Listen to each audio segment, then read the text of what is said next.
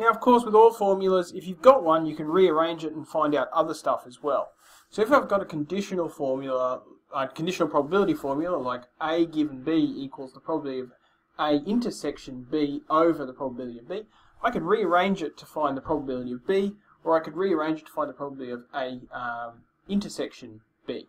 So, an example. So, read this one here, pause it if you like.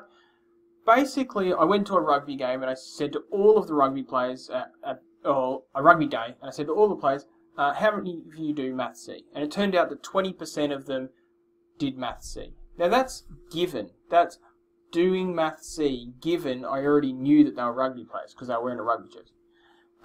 Now, 30% of all Ormiston College students play rugby. What is the probability that I pick a random Ormiston student with my eyes closed, and it turns out that they both play rugby and do Math C? So that's intersection. So, I can put it into my formula here. This first one, you have to be careful which order it's in. It's 20% of rugby players do Math C. So I already know that they're rugby players. So that's that. And they're doing Math C. Okay, and that's the intersection of CR. And that's going to be equal to, divided by the probability that they play rugby. The probability of the second one. It's always the second one there. Okay, so I know that the probability that they do Math C, given I knew that they played rugby, is 0.2. And I know that the probability that they play rugby is 0.3. But I don't know the probability that they do, that a random student does both.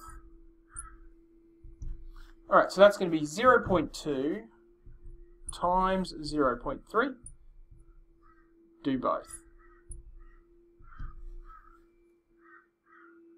So you can do that on your calculator.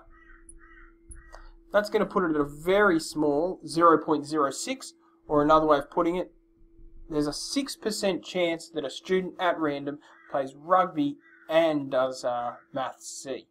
So, just because as long as you know two of these things, you can find the third thing.